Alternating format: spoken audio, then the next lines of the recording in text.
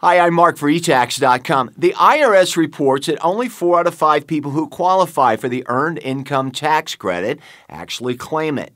Grandparents and other relatives care for millions of children, but are often not aware that they could claim the children under their care for the EITC.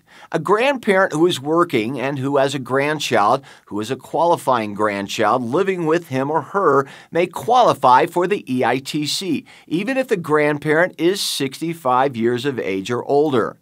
Generally, to be a qualified grandchild for EITC purposes, the grandchild must meet the dependency requirements.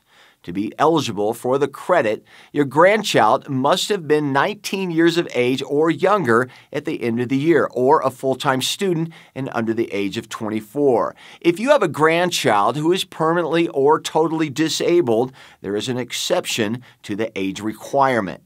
The grandchild must live for at least 6 months with you or your spouse, or you are using the status of married filing jointly. If you are in the military and on an extended duty outside the United States, special rules may apply.